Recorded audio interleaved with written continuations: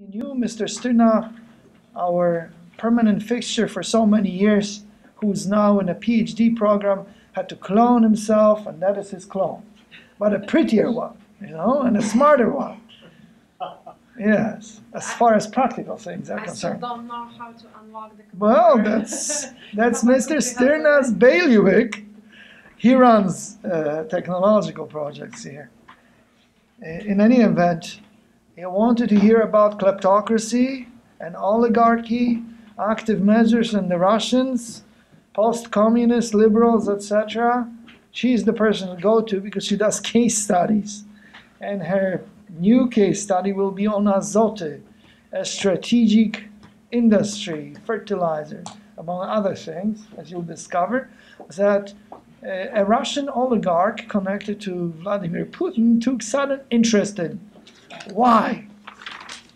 So maybe I will just say at the very beginning that I'm very happy to speak after Mr. Tyrmand, because in view of what he said about how...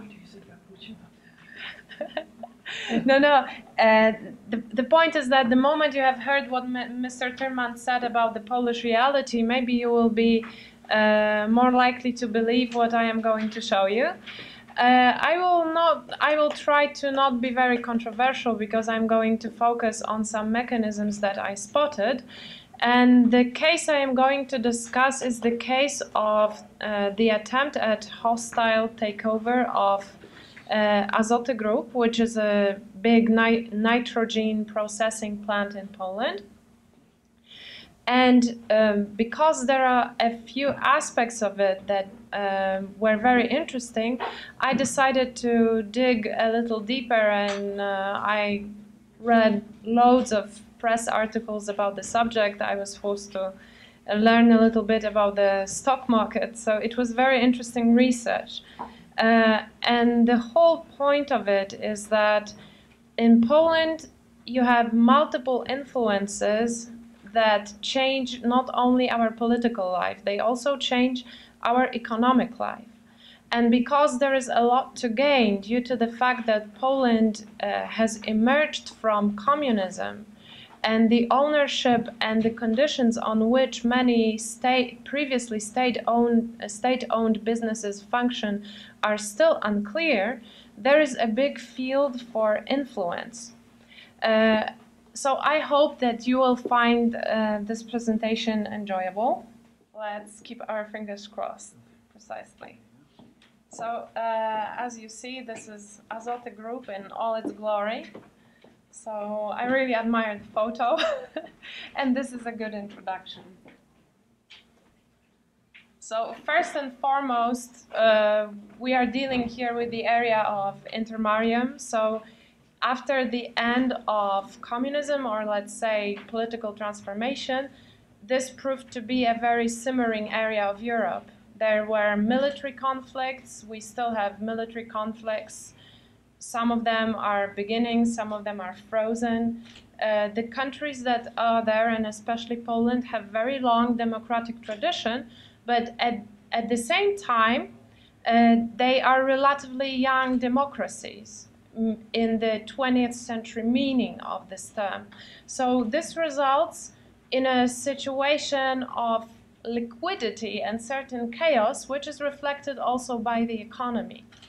And this is a reason why at the conference, which was predominantly political and historical, I decided to talk about economy, because this is all connected. And the title of my presentation is Azoty Group and Information War. And in common belief, information war is newspapers and television. We imagine information war as a sudden activity on the internet, or maybe on television or on the radio, and in the newspapers, that forces the people to think in a certain way, that channels people's thinking into certain tracks and doesn't allow them to judge the situation from some other point of view. However, information war is much more. In fact, the one of the biggest authorities of the information war, Sun Tzu, who used to live many hundreds years ago, thousands, as I am being corrected, he saw it as an attempt at total sabotage, meaning you are supposed to influence your enemy to such an extent that actually the moment you enter his country, he doesn't want to protect himself anymore. He is so demobilized and all the structure of his state are in such a corrupt condition that he is not really willing to fight because everything is disintegrated. So this can be done on various levels, and I wanted to show how it was happening in this one simple case of hostile takeover. So first of all, why Grupa Azoty was an interesting target? Grupa Azoty is a nitrogen processing, initially it was a nitrogen processing plant that was begun already in the times of the communism. However, it has a very interesting investment portfolio because they have projects related not only to nitrogen processing, which is mostly fertilizers, but also to other chemical projects as well as scientific projects. They are very forward-looking and they formed a scientific center in which all the discoveries that are being made on the way when they are working with different chemical substances are being analyzed and possibly prepared for further use of the company. So they have very modern outlook on their business. So they are far away from the simple fertilizer production, so to say. What is more, they also possess a number of real estate units that would allow them for the distribution of gas, including a small port terminal. And what is more, they can also switch to operations with shale gas. So for a company who is trying to establish itself in the European Union, they are a very interesting piece of commodity. So what is a hostile takeover? For everybody who is not very familiar with the stock exchange, just like I wasn't a couple of months ago, hostile takeover is a situation when a company tries to buy another company against the will of the board management of the company that is the target. So in case of Gazprom, excuse me, I'm sorry, I mixed it up. So the company that wanted to take over Azoty in a hostile way is Akron Group. And Akron Group is a Russian giant who was formed in the USSR. It is a global leader in the production of fertilizers. It owns its own mines of phosphates that are necessary to produce fertilizers, and he is a global player. However, when you look at the map, the production takes place outside of the European Union. It's here in China and in the territory outside of the European Union. And as a result, they are still obliged to pay when they are selling products to the countries which are inside the Union, which of course is a source of major financial losses. And for them to have an asset inside the European Union that could be partly burdened with production would be a gain. Not to mention the fact that if they bought Azoty, they would eliminate the risk of them starting to deal with the processing of shale gas, which is a big option for the Polish business in the coming years. One more reason they are so focused on Azoty is the fact that Azoty possess very precious patents. that can still be developed, that can also become sources of major financial growth for the company.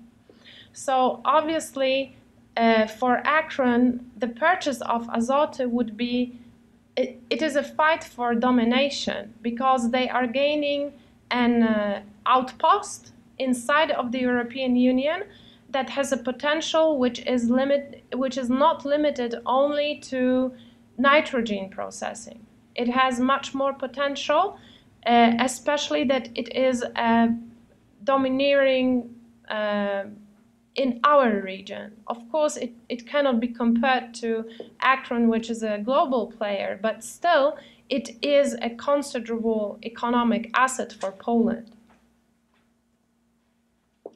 So here I decided to paint the targets for you, and of course the major one was the group itself, but the other targets of the information war were the decision makers in Poland and public opinion. So I decided to focus on main actors and institutions, dividing them into three fronts: political front, media front, and economic front.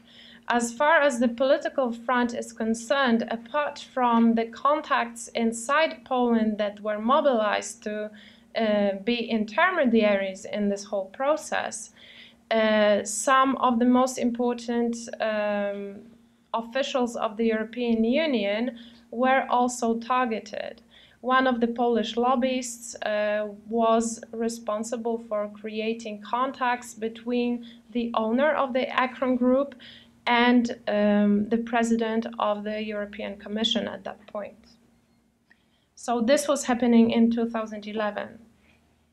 In 2012, the lobbyist, a former Polish president, who is friends with the owner of the Akron Group, approached Polish Prime Minister at that time, and as well as the president of the Chancellery's Economic Council, which is the economic council that advises the Prime Minister.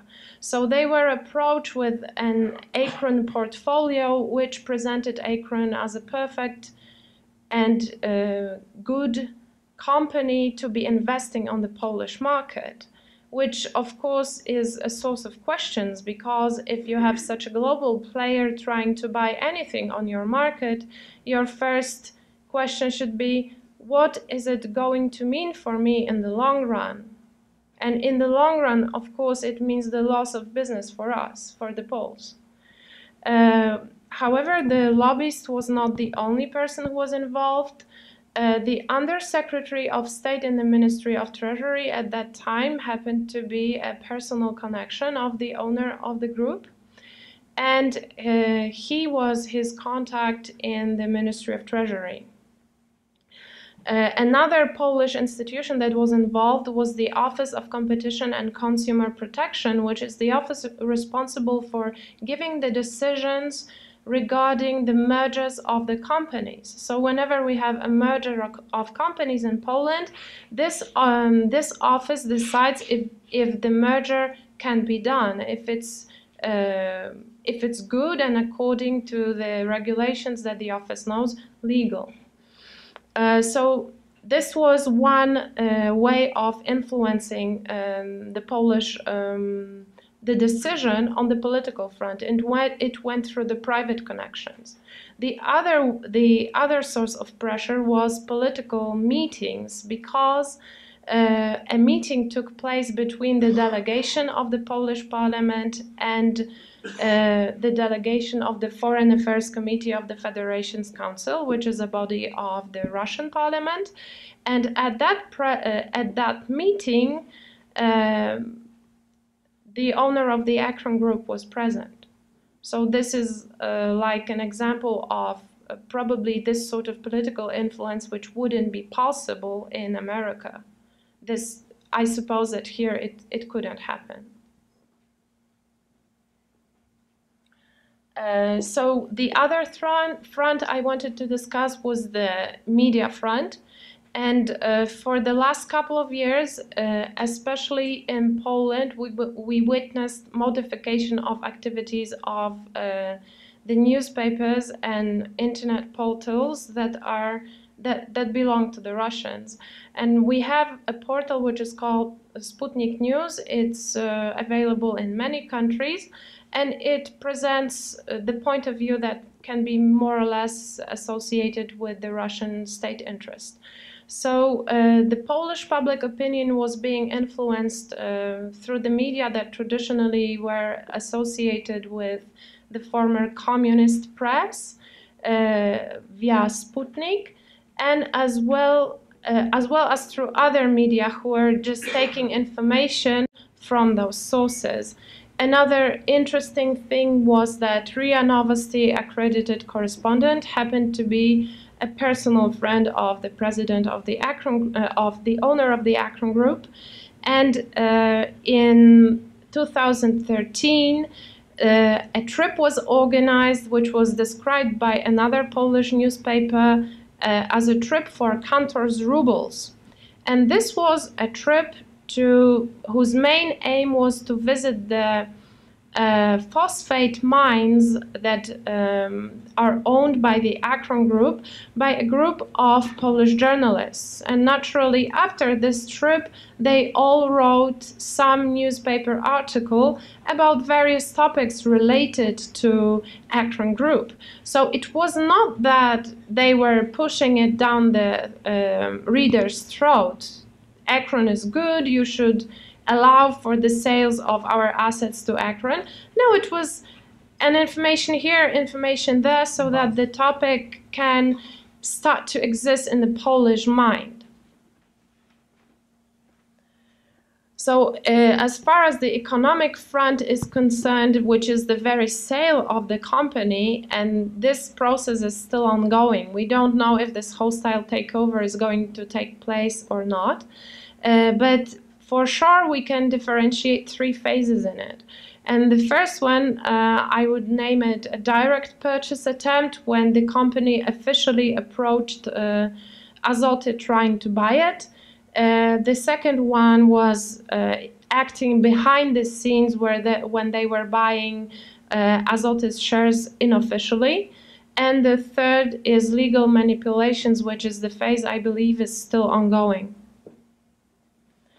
So the direct purchase attempt was interesting because the friend of the owner of the Akron Group, who happened to be the Undersecretary of State in the Ministry of Treasury, was consulted on the topic, and it was he who advised on the mechanism that was used to try to buy the shares of, at that point, Zakłady Azotowe Tarnów-Mościska.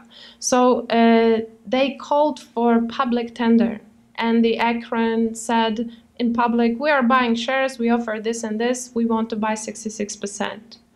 So this was immediately identified, and this was being done through a company which is owned by Akron, through Noryka Holding. So Noryka Holding said, we want to have a merger with Zakłady Azotowe Tarnów-Mościska, and we are calling you to sell us shares. So this was immediately identified by the Minister of Treasury, Minister Budzanowski, as the attempt at hostile takeover. So it's a very interesting situation that you actually have Undersecretary in the Ministry of Treasury who advises on how to buy the shares of the company, and his supervisor, it identifies this as a hostile takeover. So this shows you how many different agendas can exist in one Polish ministry. So the ministry came up with a project of the creation of Azoty Group, which was called the consolidation of the Polish chemical industry, and they decided to create the group. So instead of a merger between Noryka and Zakłady Azotowe, it would be a new group would be created. And it seemed a perfect way to avoid the hostile takeover. However, one obstacle on the road to success was the Office of Competition and Consumer Protection, that was procrastinating the decision about the merger of the Polish companies, but in the meantime gave a positive decision about the merger of Norica and Azoty. So how come that even though the Minister of Treasury says this is an attempt at hostile takeover, and the office which is there to safeguard the conditions that are regulating the functioning of the Polish market, totally ignores this, and they just give the positive decision to the party which is competing against the Polish industry, basically. So ultimately, as a result of political pressure, Grupa Azoty was created, and Akron did not manage to buy 66% of Zakłady Azotowe. He only managed to amass, they only managed to amass about 13% of shares of the new group, which was called Azoty Group. So the other process, the next phase of the process, was taking place in the years 2013 to 2014. And this was mostly happening behind the scenes, because officially as Akron Group failed to buy Azoty Group, and they were keeping the low profile. However, they were trying to buy shares undercover. So the Azoty Group was created at the end of 2012, and from 2013 a lot of pressure was involved. So in February 2013, the Polish Parliament delegation went to Moscow. This was the moment I mentioned already in the field of political pressure, and the main two topics at that meeting, even though there was a whole agenda of points that were interesting for the Polish delegation, the only 2 points discussed at this meeting, according to the words of people who were present at the meeting, was the agreement to the purchase of Azoty Group by Akron, and making the minister who was responsible for the remedy action redundant. So the delegation of the Polish Parliament went to Moscow in February 2013, and in 2013, in April, the minister in question was made redundant. Of course, there was some reason for it which was justifiable, but we will never know if this was only that or if this was somehow related to the political pressure of the other country. Another person that was made redundant at the same time was the chief of Internal Security Agency, who was advising against Akron in that case in 2012, saying openly to the public and to the Prime Minister that this is an attempt at a hostile takeover, and from the point of view of our state interest, it wouldn't be advisable. So this happened in April. Another thing that happened in April was the fact that Ministry of Treasury decided to sell a stake of 12.13% of Grupa Azoty shares. This means they entered the market. This means they could start to be bought by Akron. Of course, the ministry preserved the right to first purchase of those shares should they decide in the future to repurchase the shares, but if somebody buys them in the meantime, the right to the first repurchase doesn't really change anything. And so in June 2013, the advisory role of the Undersecretary of State in the Treasury Ministry was revealed by the owner of the Akron Group himself, who said openly on Polish TV that actually this person was advising him on the price of shares and on the mechanism to choose in the public tender for zakłady azotowe shares. Another stage of that whole affair was in June 2014 when Akron, to everybody's surprise, announced that they own 20% of Grupa Azoty shares. So initially they owned 13% and then suddenly they began to own 20%. How did it happen? Of course, it happened undercover. They were buying shares through investment funds. And as a result, when they have 20%, they can already try to start to have their own representative on the board of Grupa Azoty. So even though they have no decisive influence, they still can participate in the board meetings if they wish to, because so far they haven't made this step yet. And as a result, they have influence on the decisions and they know the future plans of the company. So this is a major drawback for Azoty Group as a result. Interestingly enough, the person who was advising on how to buy Azoty to Akron in 2012, in 2014, in July, became the new CEO of the Warsaw Stock Exchange. Legal manipulations, 2015, and this was the most, probably the most painstaking part of my research, because I went to a lot of trouble to read all the interpellations of Polish MPs regarding the future of Azoty Group that were directed to our ministries.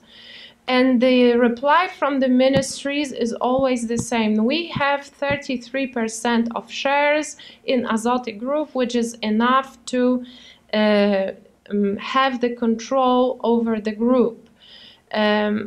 The ministry also has something which is called the golden share, which is a special type of right for one of the shareholders of the company to take decisions inside the company.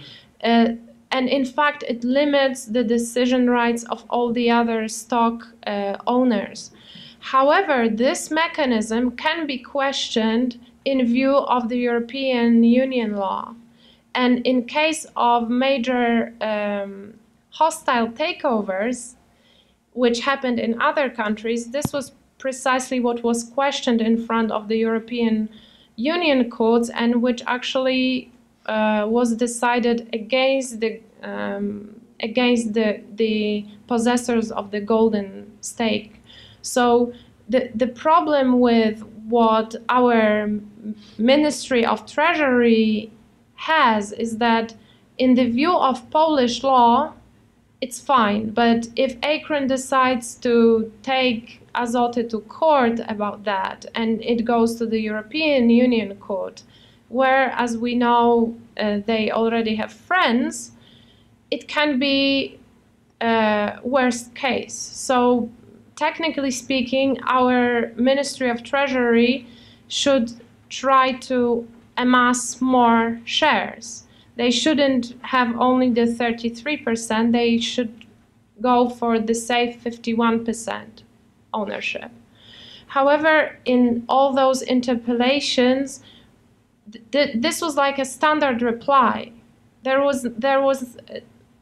I couldn't see any sign of improvement. It was like, okay, again, there is this MP's interpellation about Tarnów. Oh, let's send him back the same kind of paper. And this becomes to be a burning issue, because one of the countermeasures that was taken by the Polish Ministry of Treasury to protect Azoty Group was to include it on the list of companies of strategic meaning for the Polish economy. However, this list is only an addendum to some document, And this document expires at the end of this year. So as of the 1st of January 2016, the protected status of Azoty Group stops to exist. And what is also interesting, in October 2015, there was an interpellation of an MP from that region who was addressing the problem of the changes in the statute of Grupa Azoty, which made it more difficult for the members of the crew to have their own representative in the board of the company. Because according to the new rules, the person who is supposed to be on the board, on the management board, not only has to have higher education, they also have to have specific kind of MBA to be able to sit on the board, which automatically excludes all the people who, by virtue of very long experience with this company, can have comparable or better knowledge. And this interpellation, at the moment I was doing my research, was not responded to. So as I have already shown in my presentation, the reactions of our governing bodies were inconsistent. As you could see, there were people who were advising Akron in the same ministry that was trying to protect Azoty from being bought by Akron. We had the office that was giving the decisions accepting mergers of Polish companies and of Polish and Russian companies. It seems totally random.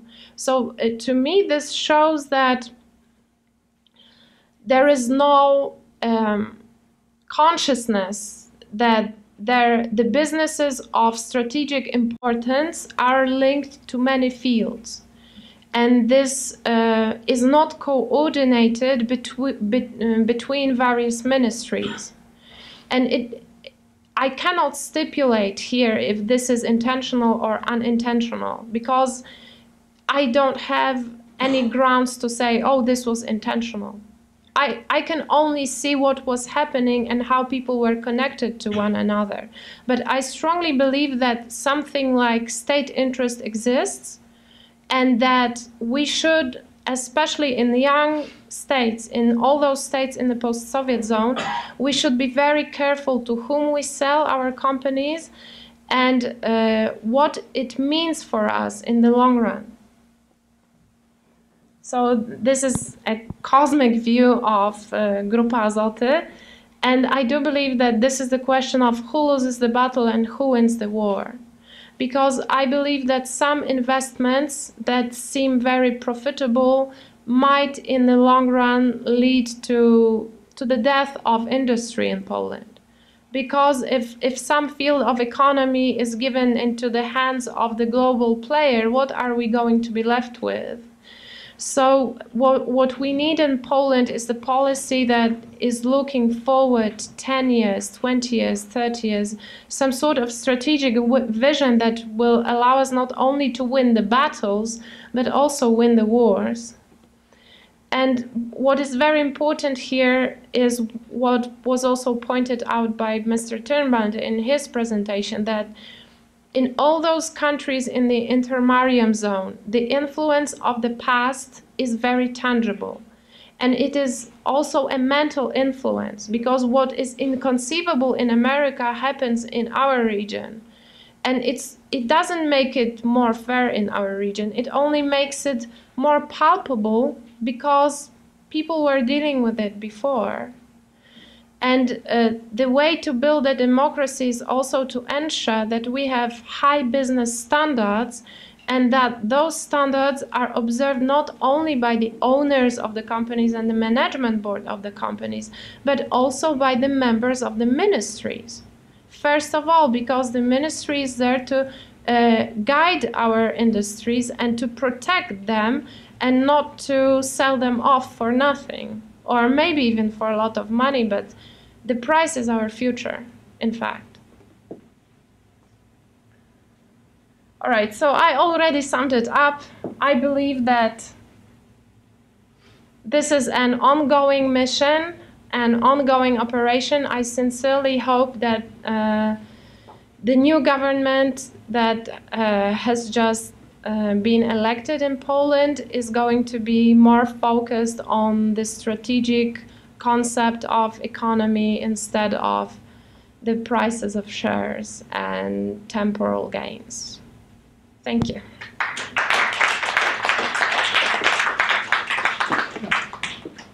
Yeah. I have a question about the February 20. Oh, I'm sorry. No, that's okay. I have a question. Jump right in.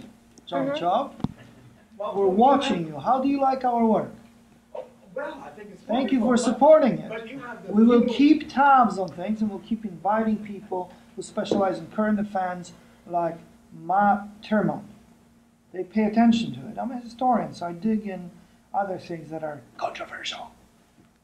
But Maria is interested in things as they develop, and other people too. So we'll continue doing it, and basically, we'll keep digging.